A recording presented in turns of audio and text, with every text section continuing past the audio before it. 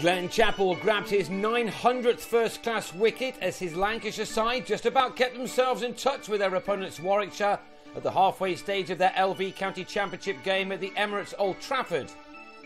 Warwickshire shaded the first day and began the second morning on 63 without loss, having dismissed Lancashire for 247. Varun Chopra and Will Porterfield made the most of the better batting conditions in the first hour of the morning session, as the home side huffed and puffed with no success. Porterfield has not had a good time in four-day cricket in the past couple of years, but if you can pull someone as talented as James Anderson for six, then you know that you're seeing the ball okay. Indeed, this shot took the Irish captain to his first championship 50 for nearly 2 years. It arrived courtesy of his 7th four to go with that maximum, and it came off 72 balls. It was an innings in partnership with Chopra that was putting Warwickshire well on top in this contest. The opening partnership between these two moved into three figures, and suddenly Lancashire's own first innings total was looking to be well beneath par. Simon Kerrigan was introduced into the attack and almost got the wicket his side so desired, Porterfield being dropped by a combination of keeper and slip. Not that Kerrigan had to wait too long for something to celebrate. Porterfield rather threw it away by driving the spinner to Wayne White at mid-on to go for 77 and to end the opening partnership on 127. White then caused some concern with the ball for new man Laurie Evans, who did well to deflect this short delivery to the boundary rather than to the waiting fielders. Chopra, meanwhile, is one of a whole host of players with England on his mind. Playing in front of the new national coach, the opener would have been delighted to score his first 50 of the campaign. He had at times been overshadowed by Porterfield in the first wicket stand, but Chopra was still there, and this shot now took into his half century, which had occupied 125 deliveries, that being his 5th boundary. Chopra has made a habit of starting seasons very strongly of late.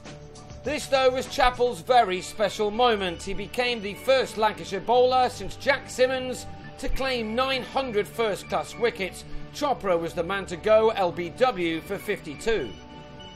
Warwickshire were still handily placed on 144 for 2, although they nearly gifted Lancashire at 3rd wicket when Evans did his best to run himself out. It was a little chaotic from Evans at times, and that was shown by the method of his downfall as he picked out Lewis Rees in the deep off the bowling of Tom Smith. Evans went for 17. Lancashire were rightly buoyed by that, and Anderson had a head of steam as he tried to make life difficult for new man Atiq Javid. While he struggled at the outset, Ian Bell did anything but.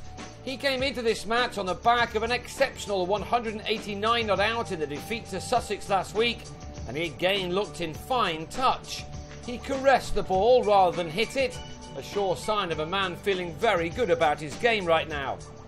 He eased Kerrigan over the long-on boundary for a 6, and Lancashire soon knew that his wicket was going to be vital if they were going to keep in contention with their visitors. Bell had the better of a 50-run stand with Javid, who had by now settled in and was playing smartly as his side closed in on taking a first innings lead. But before they got there, Chappell had wicket 901 when Javid on 25 cut with power, but only as far as Kerrigan, who held on well at point.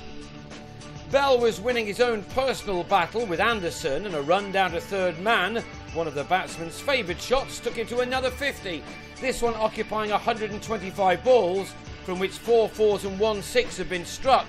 His wicket was now the very big one for the home side.